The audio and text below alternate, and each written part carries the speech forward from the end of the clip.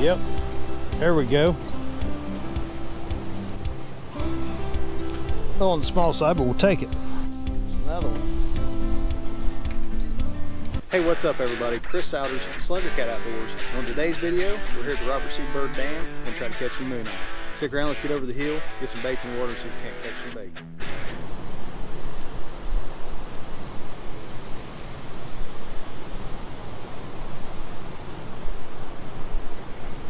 Oh, here they are. Oh, they're getting closer. Yep. There we go. That's what we're looking for.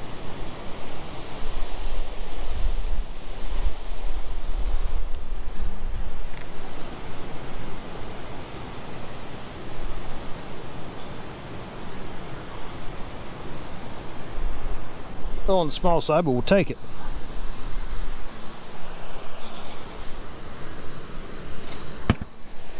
Alright, so what I'm using is just a little spin cast, medium action, cadence reel. This is a speed stick from Lew's.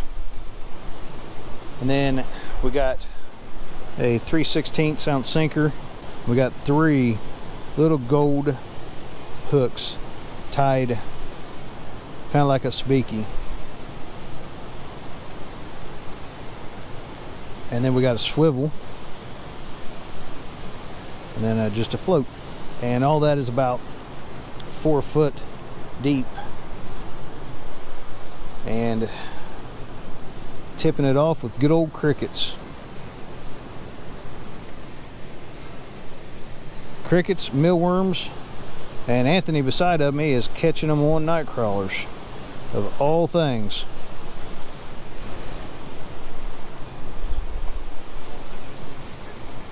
There's a bunch of minnows down there, ain't they?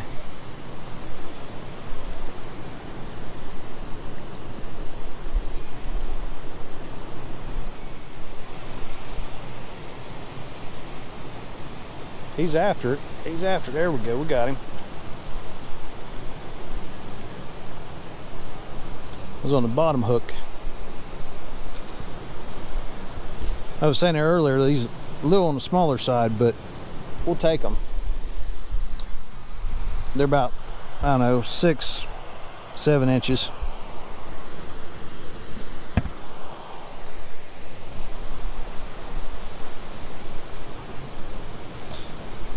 Now where we're fishing at is the Robert C. Byrd Dam, the tailwater section of it. And we're fishing on the lower wall. It's a nice current seam that goes down through here. Now that's a small cricket. I'm gonna have to put 2 on there. Now what we're doing is there's a seam line that runs down through here and creates a back eddy, but they're just moving around this seam line. We're just tossing it out there in them little slick spots, letting it drift back. Twitch it every once in a while. There, we got one messing with it out there. There we go. They're really liking them crickets today. Oh, oh.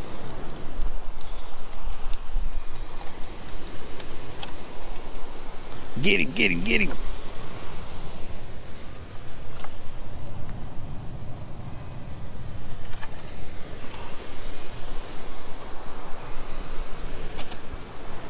Now I've got mealworm on here too, but they don't seem to be wanting the mealworm too much today. Just threading that cricket on there from the head down.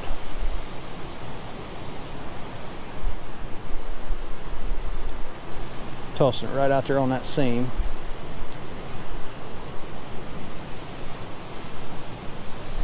Wait for one to grab it.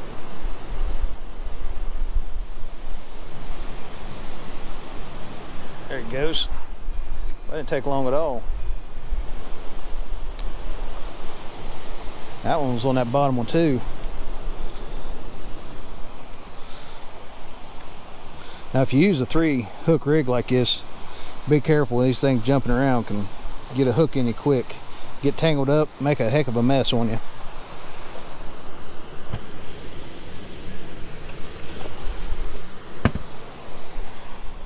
Oh, Anthony's got him a good one.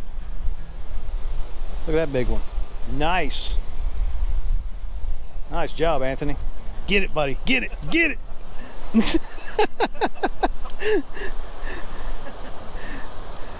Them things get down the rocks on you.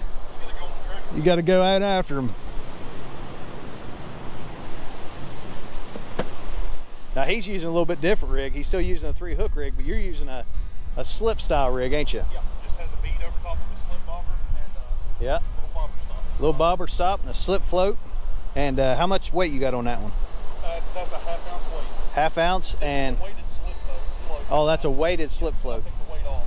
I'm using a 1/2 ounce. And a 1/2 ounce and piece of night crawler. Getting it done.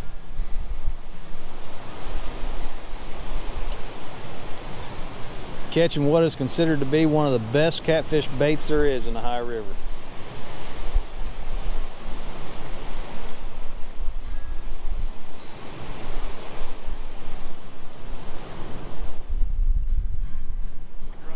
Oh, dilly daddling around, had one take her down. Good thing Anthony was watching my float. I wasn't.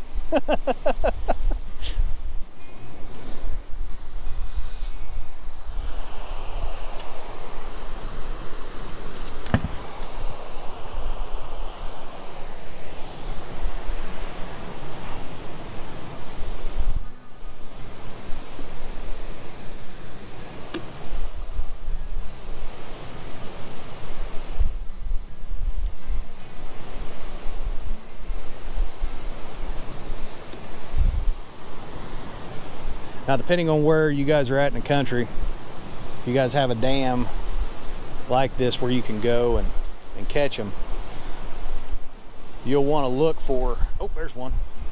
You'll want to look for them small boils and current seams.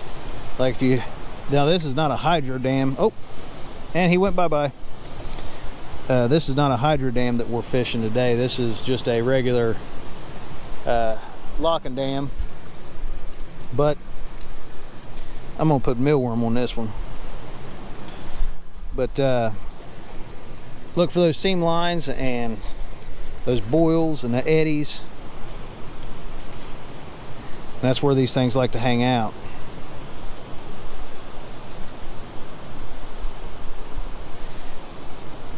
It seems like I've noticed today, Anthony, that they, oh, you got two there. Oh, had one get off.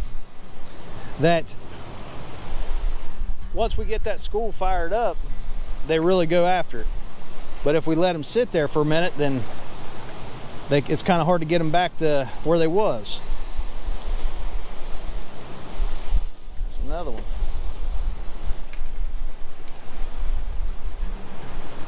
Now, you guys have seen in my previous videos, I've been blue catfishing, drifting on the Ohio, and this is the bait that's been king for the last couple weeks. And they're super easy to catch. They keep good on ice. And it's probably one of the only baits that I do not mind freezing. He's nibbling at it. He's nibbling. There we go. And one of the reasons I like using these little spring floats, well, I tell you what, Anthony, I've lost more than what I've put in a bucket. I think I do that every time I'm catching. One of the reasons I like using this little spring float is those littler ones that hit it, that float will fall over. Almost like your bait was on bottom. Makes it a little bit easier for you to see the bite.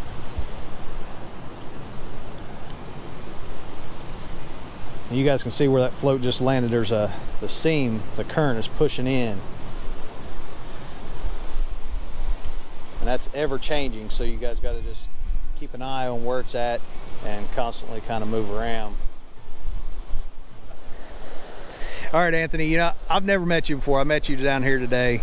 This is my first time ever meeting you. Yep. You're from West Virginia. You catfish. You're not a tournament fisherman.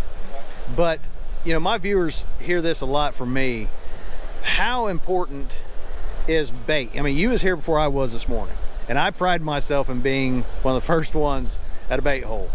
But obviously you believe it is just as important as I do. It's the most important thing there is when you're catfishing, in my opinion. I've used frozen bait. I like frozen bait sometimes, but especially for flatheads, it just seems like nothing beats really good, fresh, bloody bait. I think it puts more scent in the water, more oils. It just seems like it works so much better. Well, there you go, folks. Hopefully this has helped you guys out a little bit, catching what we consider to be the king bait of Ohio, especially in the summertime. So grab you some mealworms, some night crawlers, some crickets, whatever you got.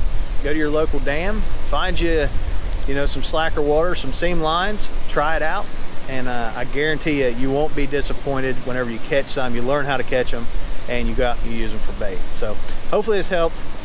Until next time, God bless, tight lines, and we'll catch you on the water. Yep, there we go.